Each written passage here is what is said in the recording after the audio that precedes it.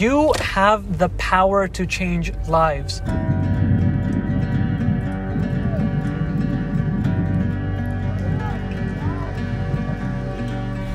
When we open the news, we see a lot of the crises that are happening around the world. And a lot of times we look at ourselves and like, what can we do? And you might be a student at this time and you might be broke and it feels like you can't really do anything because you don't have the means. Luckily, you do have the means. You can do a lot.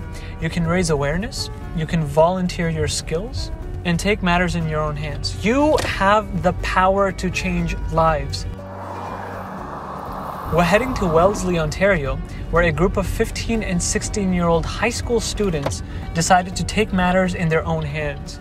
They decided to do a 10-kilometer bike challenge to raise awareness of the crisis that is happening in Lebanon and raise funds for the country. They reached out to Islamic Relief and we were able to set up the event there, and in fact the mayor is going to be there as well. It's really exciting to see the youth taking these events in their own hands.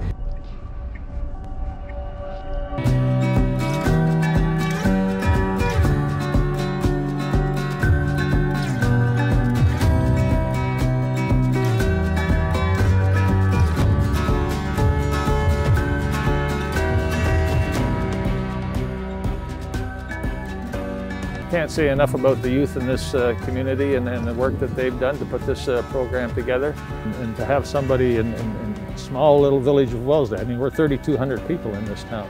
These youth do us very proud. We're very proud of the work that they do, and all our youth in this community.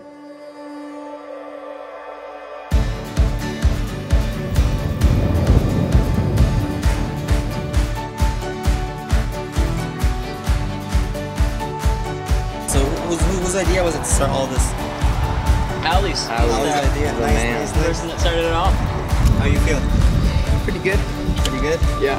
All right, so the idea started because my family friend, Iftaj Khan, he was part of Islamic Relief and we talked pretty often. And I asked him if there was anything we could do. And then we came up with the idea to do a bike ride around my town. So then me and Iftaj got it set up and now we're here. It's very interesting because I got my friends with me and it's kind of fun. I can't do much, but whatever I can do, I want to do whatever I can do to help. So this is the most I can do right now.